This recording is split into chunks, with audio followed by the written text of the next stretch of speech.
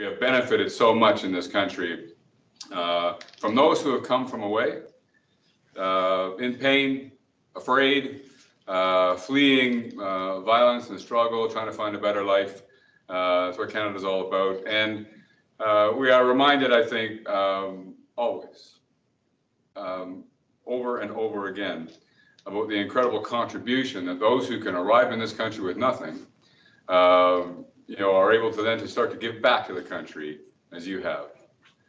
In a community of peoples who have arrived in Canada, but you, Madam, are single-handedly standing out today, as you do so many days, as one who wants to perpetuate that theme of education, which we will take seriously. But the embrace that you have given the armed forces and your regiment is second to none. And we could not really function as we do without that kind of support.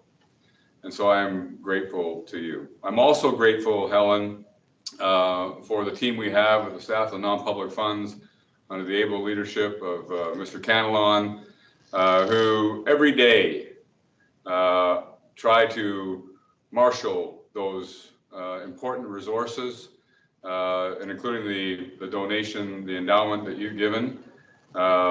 It's tremendous, it's significant, and it will last forever, as will our thanks to you.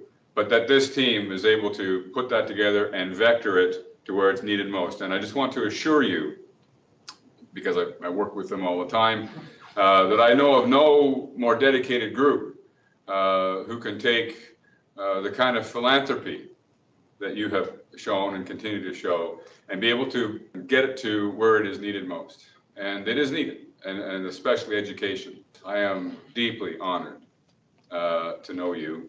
We love you, Helen. We love you with all our hearts, and keep doing what you're doing. And we will benefit from your generosity and your kindness, but most importantly, your friendship and wisdom. God bless you. Thank you.